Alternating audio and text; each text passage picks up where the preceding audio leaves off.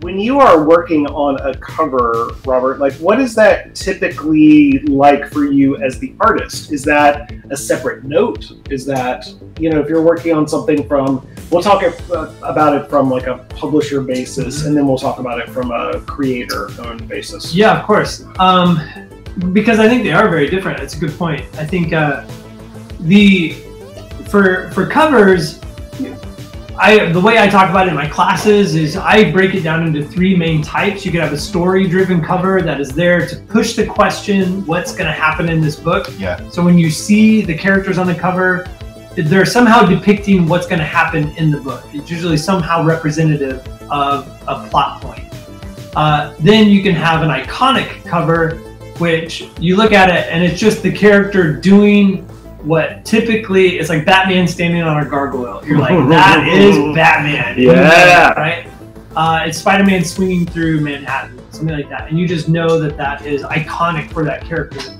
Or you could do something that is symbolic, right? So it doesn't necessarily have to be figure-based or representative of that figure, but it is somehow symbolic of either what's going to happen or what the tone of the book is about. It's like the Superman symbol bleeding on the death of Exactly, yeah. So very symbolic, right? So, but do you get that as a note, or do you get that as, does it depend? Like, would a publisher be like, hey, for this cover, we're really thinking the splash, or you know, like you did this thing, maybe we could blow that out as a plot point, or sometimes it kind of, it depends.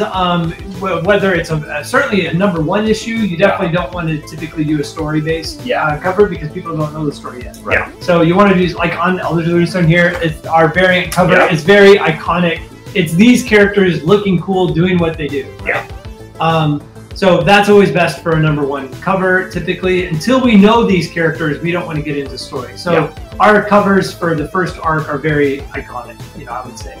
But I think of like symbolic covers, you do want to give variety. I bring classes here and I have them look at the wall of covers and it becomes a gallery, and I talk to them about which covers stand out. And it's not these busiest covers, right? No. It's usually the ones that are of a limited color palette, there's less going on, and usually it's the more symbolic covers. Yeah. Or the more single figure covers or something like that. Or sometimes even, I end up referring to them as gimmick covers, which isn't always appropriate, but it's the ones that are like your negative space or using silhouettes or a lot of high contrast, because that is what pops when you look at a wall, especially the superhero poses and action sequences and all of that. And that could be great. I mean, you could certainly do that as a theme for every one of your issues, but usually it's good to break up every few arcs or every few issues with one of those, just to kind of build a rhythm of what people expect and to help yours stand out from the rest. And that's kind of where the variant cover industry comes in. Is like, oh, let's do this one-off iconic or this artist's interpretation of this character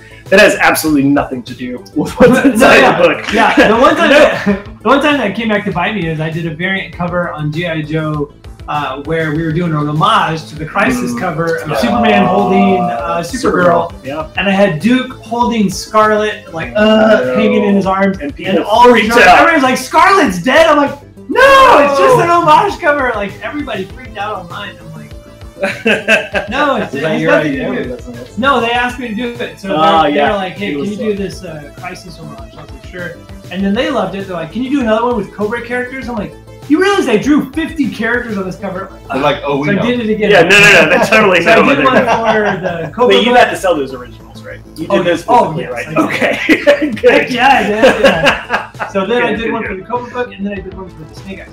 Yeah. So I did 3 versions. Wow. Was he holding his wolf? No, I was shut up! Oh my gosh! I missed such a big opportunity. Where were you 10 years ago? I know. My limited knowledge of Snake Eyes, I know he has a wolf.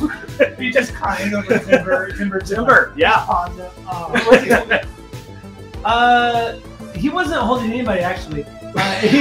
Helix was knocked out, laying down over the rock, and he was turned in to shoot his Uzi at somebody. So we did a more action-based one. He's like, so much for Helix, and he was like,